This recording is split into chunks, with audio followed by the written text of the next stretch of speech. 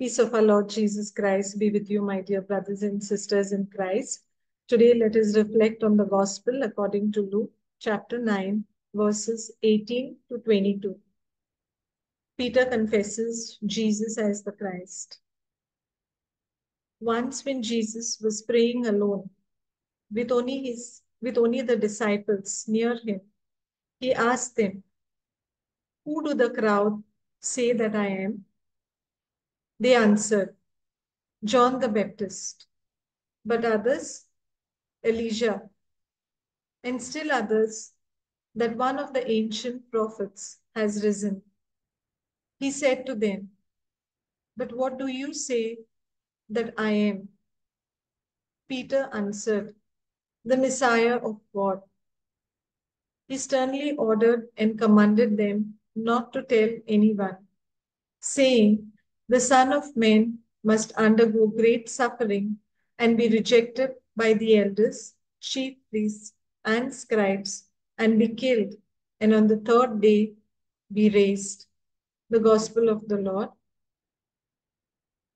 Praise be Praise to be you, to the Lord Lord Jesus Christ. Jesus Christ. Thank Praise you, to you, Jesus. Lord Jesus Christ. Praise God. My dear brothers and sisters in Christ, so we see today about how Jesus questions them to understand what is their perception, who do they think he is, and this has context to the earlier scripture in Luke chapter 9, wherein as Jesus sent the 12 out, and they went about healing the sick, casting out demons. This news reached the ruler of that time, that is Herod. And when he heard it, he was perplexed. The word of God tells us in Luke 9:7, because obviously, whatever was happening in his jurisdiction, the news would definitely be going to the ruler. And uh, when he gets the news, he is taken aback by what is happening, and then he is said to be. Some say that he is John, probably, who's raised from the dead, because John was beheaded at the instruction of Herod, John the Baptist. Something that he's Elijah or some prophet. So they're all a little confused. And but Herod says, "John, I beheaded. So who is this about whom I hear such things?" So he's curious to know. He tries to even see him. And later we have the Lord feeding the 5,000 with the five loaves and two fish. And finally, when they are together, and they're having their alone time with Jesus, and Jesus was praying, he questions his disciples. Now, these are the people who are following him. And he asked them because he wanted to understand their perspective of what others are thinking about him. So he just asked them, "Who do the crowd say I am?" And the response that Jesus gets is, "John the Baptist, but others Elijah, and some others some ancient prophet." But to the Lord, what others think about him at this point in time did not really matter. For him, what mattered most was who his disciple was saying he was. So that is why he puts these questions to his disciples. It was not targeted at any single individual, but his disciples. And it is Peter who responds, "The Messiah of God." Praise God. Thank you, Jesus. So we see that when we look at Messiah, we look at the definition. This term Messiah refers to a savior or a liberator of a group of people. Now, the word comes from the Hebrew word Messiah, which translates to the anointed one. And when Peter says this, he is saying it because definitely the Lord says, "This is not revealed to you by flesh or blood, but it is revealed to you by my Father in heaven. Now, why would the Father have chosen to reveal to Peter? It's worth considering this because we understand that Peter was one of the first ones who were called by Jesus. He had been closely associated with Jesus. He was in the inner circle of the Lord, accompanying him, journeying with him, learning from him, getting to know who Jesus is as he was preaching about the kingdom of heaven.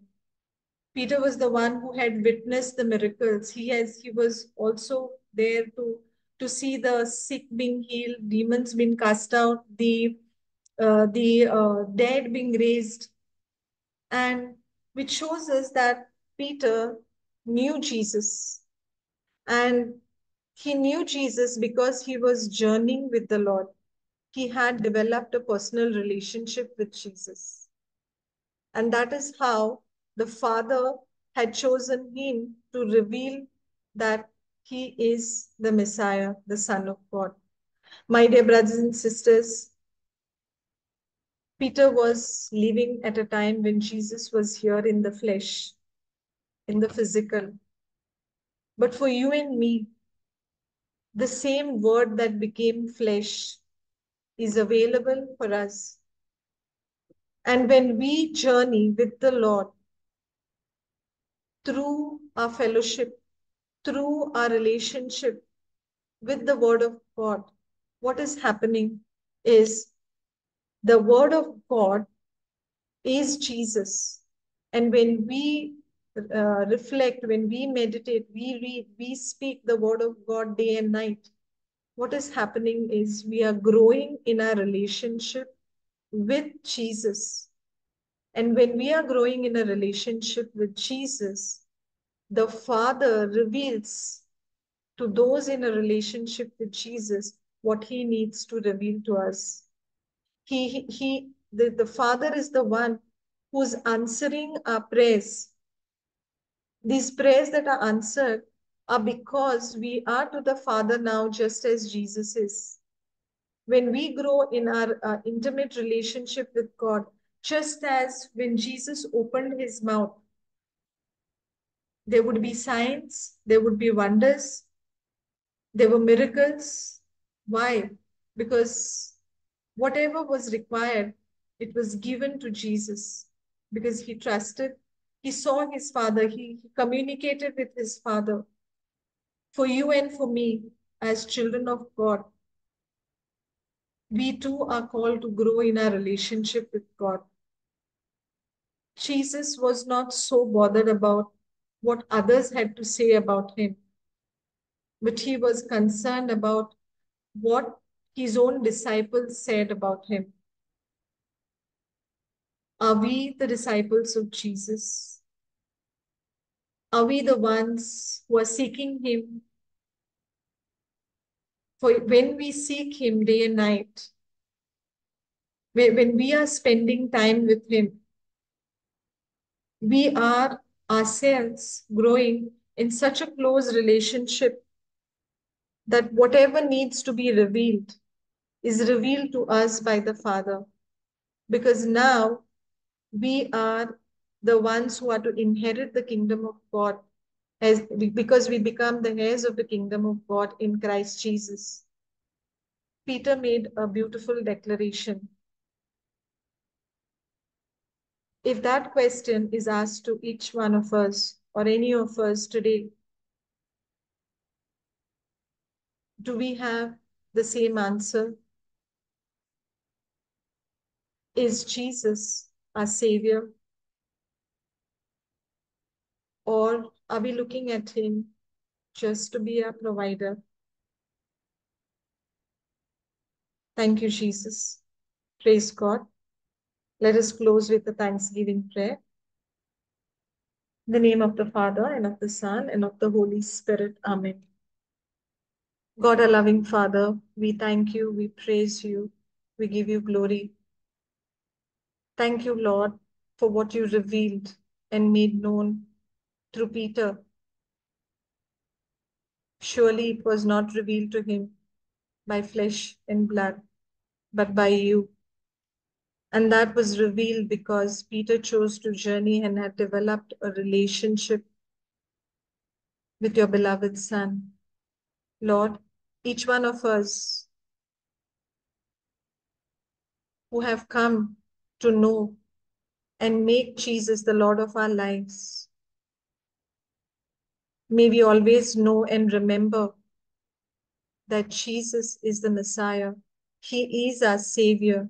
He is the one in whom we have salvation, the forgiveness of our sins, and life everlasting. Lord Jesus, that we are blessed in knowing this and empowered by the Holy Spirit.